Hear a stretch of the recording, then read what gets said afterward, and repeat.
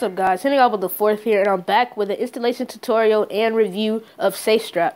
Now, you really only need to be watching this video in general if you have an AT&T Galaxy Note 3 or a Verizon Galaxy Note 3 that's not the developer edition, because those are really the only two devices that you can't get this app on. That's what you would need this app on. Safestrap is essentially just a recovery that goes by having a locked bootloader, which is why I need this app, because the AT&T Galaxy Note 3 doesn't have a unlocked bootloader. So let's go ahead and hop into it. So it's simple. I'll have the APK link in the description. It's just a simple little app. You do need root, of course, because it's a recovery.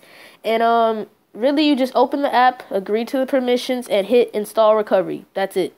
So there's not really much to talk about. There's really no tutorial for it. But since I can't really review it by going into recovery mode, I can just tell you a bit about it. So it does resemble Team Win Recovery Project, or TWRP.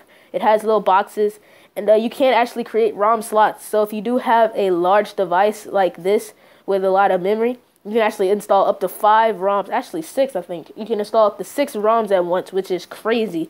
Which, I mean, there's not that many ROMs for this phone, but I mean, you can install up to 6 ROMs. That's insane. That's better than multi-ROM. So I give big props to whoever made Safestrap. I honestly don't know, but big props to the maker of Safestrap for allowing us to install up to 6 ROMs.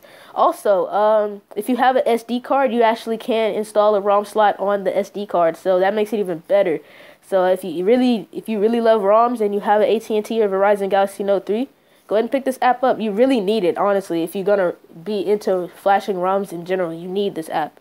So I would deeply recommend it. Go ahead and install it in the description. And that's pretty much it. So this is just a quick video. This is just in unison with my dynamic cat ROM video for this phone in general. So if you want to go ahead and pick that ROM up and with this app, I'll have the video for the dynamic ROM in the description, and I'll have, of course, the APK in the description. That's it. I'm hitting up with the 4th, 15 YouTuber, and I'm out. Peace.